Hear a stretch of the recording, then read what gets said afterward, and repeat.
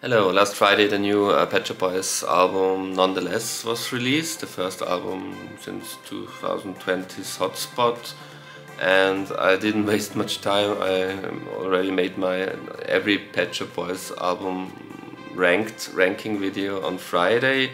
I prepared for that video the week before, re-listening to the other albums and putting them into the right position. And then I listened to Nonetheless 2 or 3 times for Spotify on Friday, and then I had to put it into my ranking, and it came out number 10th. But I've already told you on Friday that I can see that this album could be a grower and could get higher in the future. And, now 3 days later, I'm already convinced that this is better than my 10th favorite Pet Shop Boys album. I would say it's better than my number 9, Super, and it's probably now my number 8, so it also overtook Fundamental, which is kind of controversial because Fundamental is already a classic. This is an album that really profits from being listened to on a great sound system, great production by James Ford. I think he's one of the best producers working right now. I kind of liked his indie groups he had 20 years ago. He was part of Simian and Simian Mobile Disco. Wasn't really a fan of them, but they were alright. But then he went on to become a producer and produced really great albums that I really like, mostly by indie bands like the Mystery Chats or Klaxons. I can see Pet Shop Boys picking him also because of his work for the Klaxons, which was this neo-rave group, which really probably was very influenced by some Pet Shop Boys. And the Last Shadow Puppets, for example, was what I liked about his Last Shadow Puppets productions that also applies for Nonetheless. The details he puts into it, but also the big scale, lots of strings, lots of orchestration, and it really sounds like a timeless record, a record that will also sound good in 10 years. And in my opinion, this could be a classic, a Pet Shop Boys classic, and I don't really want it to be the last album, but this would be a perfect last album. This is really a full circle album, and in a way it's a sequel to Behavior, I would say, an unofficial sequel. Behavior, in my opinion, was about growing up and being finally an adult, or adults. They were around 40, they were approaching 40 when that album came out. Now they're approaching 70, so now one could say this album is now about getting old, Behavior about growing up, this about growing old. And I don't really want them to retire, but if they would retire with this album, they would really retire on a high note. And this album has, the feel, the vibe of a great last album. With the lyrics are very inward-looking, introspective, no pun intended lyrics. It has some melancholy. Great Pet Shop Boys songs and albums always have not just party and fun; they also have melancholy. This album has also party and fun. A song like "Why Am I Dancing" would be a brilliant track on "Very." It's a really a dance anthem.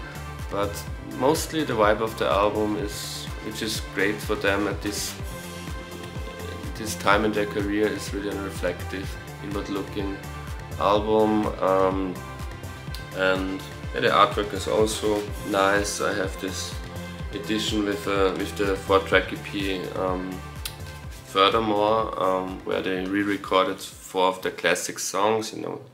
Is it really something I would need? They re-recorded Heart, Being Boring, Always on My Mind and It's a Sin. I think the re-recording of Being Boring is great and also touching. This is a song that really fits with the mood of the rest of this production. And this time, what's different to the original version is there's a spoken word passage by Neil in this song.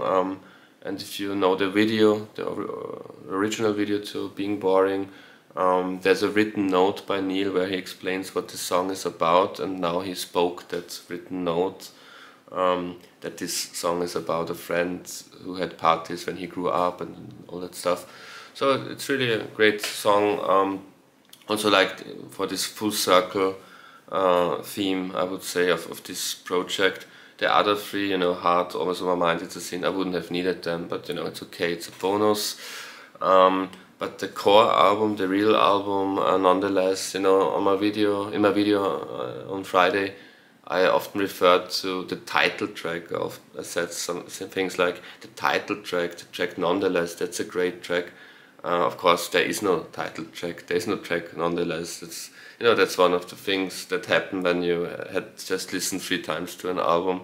I was referring to the song that was the single that was released before the album. I was, of course, referring to Loneliness, which is a great, epic, symphonic song. When it got released in, I think, January or February, I was a bit afraid that this could be the best song of the album. Often the single in advance is like the big bang of the album. And I thought, it's a great song, but if this is the best song of the album, maybe I won't like the album that much. But it's not the best song on the album. It's a great song and a great opener, not the title track, but the opener. That's what I meant on Friday, the opener. It's not the best track, I prefer, I've already mentioned Why Am I Dancing, which is one up-tempo song. New London Boy, which is a sort of sequel to West End Girls. Great song. Then A New Bohemia, talked about it on Friday, is a very Beatley sounding song. Even the drums sound very Ringo-esque, but the strings especially very George Martin-esque. It's a bit like Now and Then, the new Beatles single, but better. It's a better written song. Better than the Beatles. What more do you want? Bullet for Narcissus is also a great song. Great guitar motif in that song that reminds me a bit of some of the songs on Bilingual, like for example Before, the great single Before. But what all these songs have in common, and this is what makes this album in my opinion better than Super or all those other recent albums, Hotspot, Electric, all those 21st century albums, is that the lyrics really have something to say. It's not just like Pet Shop Boys pastiches where they try to recreate the magic from the 80s or 90s. It has elements of songs from the past, great memories that they weave into the songs, but the lyrics are really about them now, about what is going on in Neil's mind, in Neil's world now. And that's really something that I really, really like about this album, and this is one of the reasons why it has to be in my ranking the best 21st century album of the Pet Shop Boys, next to Fundamental, and I like Release. I'm in the minority who really likes the Release album, but I think those are my 3 favorites now of the 21st century, by far. And what else can I tell you? If there's one filler on that album, from the 10 tracks, I really love 9 tracks. One song that doesn't really quite fit on the album to me is the Schlager Hit Parade. Schlager, that's in my country, in Germany, Austria, in those countries, that's like music, really, really cheap sounding, very mainstream, middle of the road music. And I can understand, I know what he wants to do with that song, because Pet Shop Boys could be accused of sounding Schlager-like in some of the songs, have a sound aesthetic like that, and he's playing with that. But it's a silly, funny song, but it doesn't really fit with the tone of the rest of the album. I think in times when there were such things as B-sides, this would have been a B-side, and it would be a great, funny little Pet Shop Boys B-side. If they could have released this album as a 9-track album without that song, and then definitely this would be like my 7th or 8th favorite Pet Shop Boys album. Even better than Fundamental and Release. And only the classic, the first 6 albums are my top 6, and it's virtually impossible for them to make a better album than their first 6 albums these days. But it's the best album they could have made this time. I don't hope it's the last album, but it sounds like a great last album, and if they would end on this note, they would really end on a high note.